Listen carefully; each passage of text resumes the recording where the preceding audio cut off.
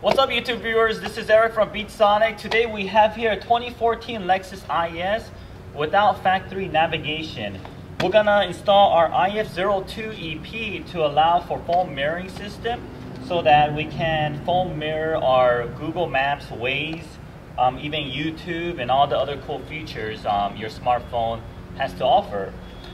This is especially beneficial because this car does not come with navigation, so we could utilize a factory screen for more functions. So let's go ahead and get started. Okay, the first step is to first remove the shift knob. You can easily do so by grabbing a hold of the leather boot, push it down gently, and just turn counterclockwise. Okay, store it in a safe location where you will not scratch it. And then the next step is to remove this panel and this panel. Simply grab a hold of a panel removal tool, pull gently. Same thing for the other side. Very easy. Okay, the next step is to remove this and this using a Phillips screwdriver by turning counterclockwise. Once you have that removed, just gently pull it out.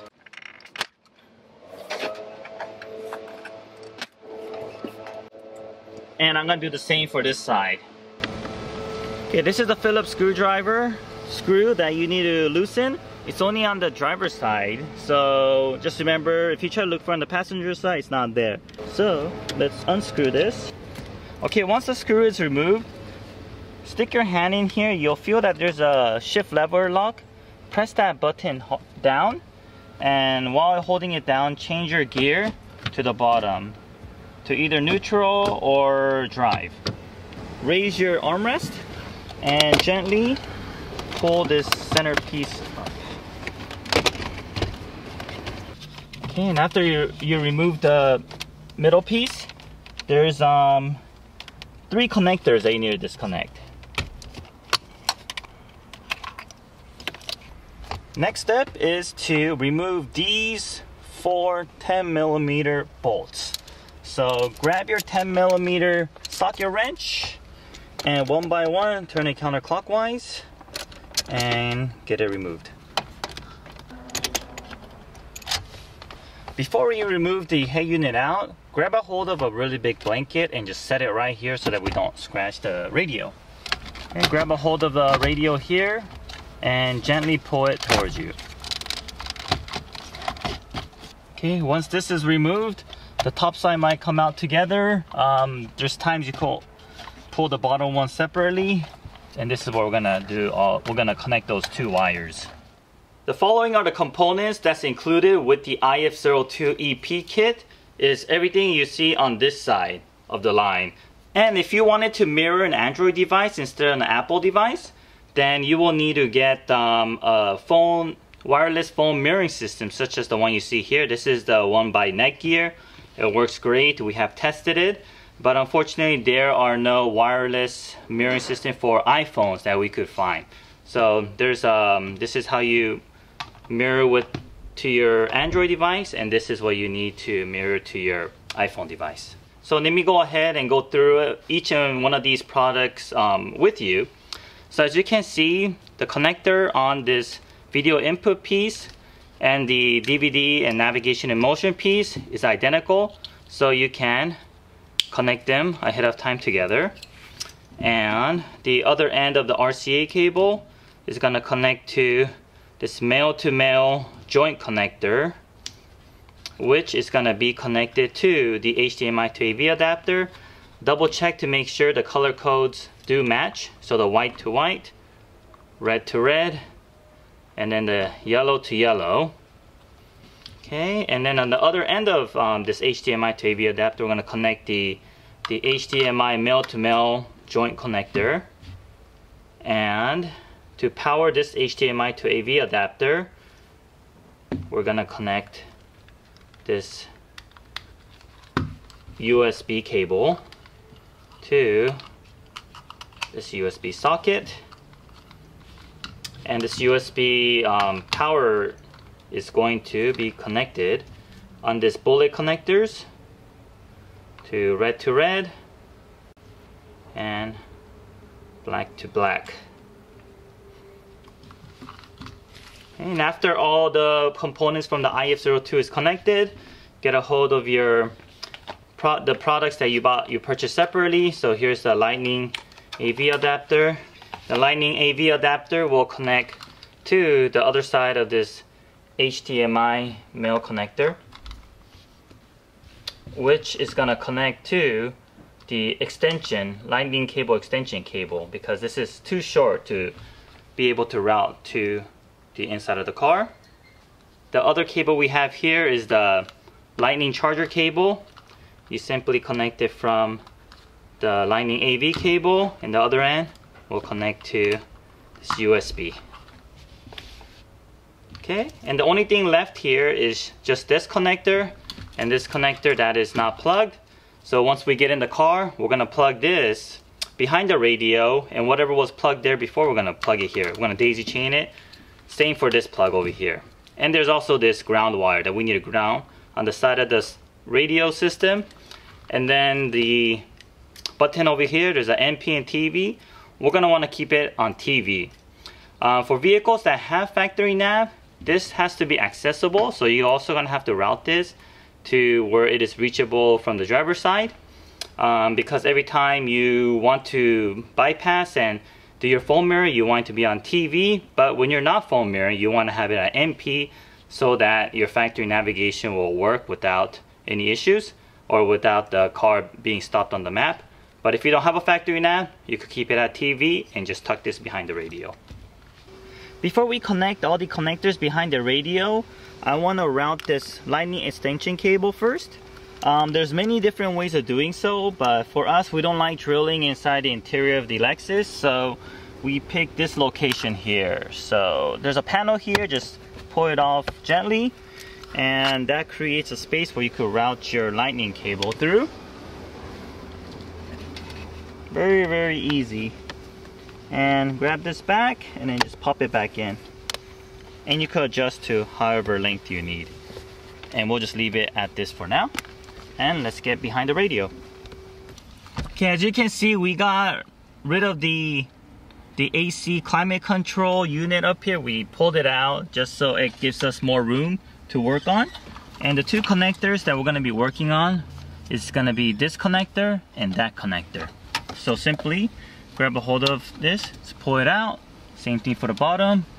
Bottom one can be a little tricky. All right, and get a hold of the adapter and the harness, everything we pre-connected already earlier. Connect it here. And we're gonna daisy chain it to the radio and find the other open connector that we disconnected. Connect that to our piece, which will connect to the radio. And all our connectors are made from factory supply connectors, so they will all fit in nicely and click in like a factory connector. And let's not forget to ground this wire over here. Grab a hold of your 8mm, and we are going to ground it on this bolt. Alright. Okay, now that everything is connected, we are gonna want to fit all our harnesses and adapters behind the radio. There's some room back here. There's also some room up here. Okay, and before you do that, make sure this is switched to TV for this model without factory navigation. Alright, we just finished organizing all the wires and adapter behind this unit over here. And before we want to put everything back, just want to make sure that everything works. So, let's turn on the car, get your iPhone. If you have an Android, grab your Android. Okay, let's connect it. Phone is charging, which is a good sign. Okay. Alright, looks like the phone is mirroring as it should. And now that we confirm that everything is working, let's put all our panels back to how it is by reverse order what we did to get to this.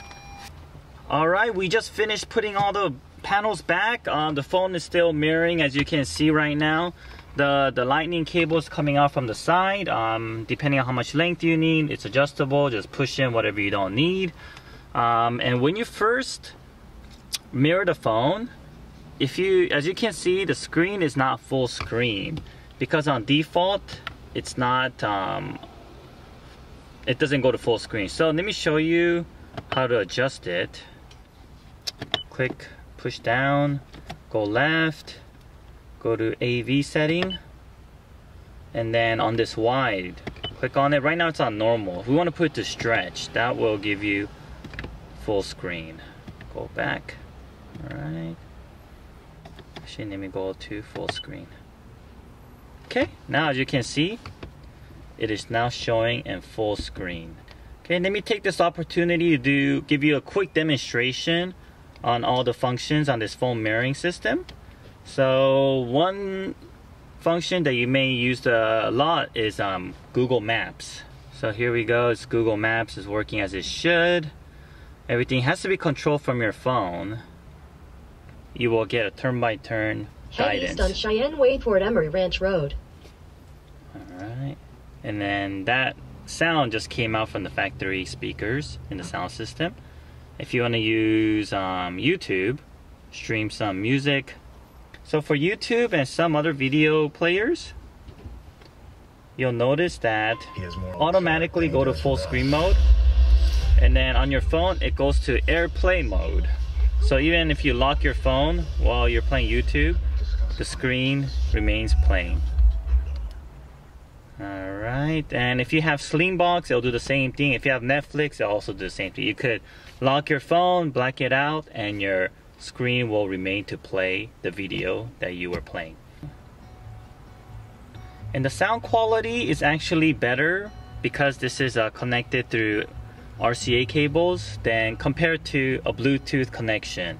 So if you're an audiophile, this is something that you might enjoy about this new system. And just like any other new phones these days, you can multitask.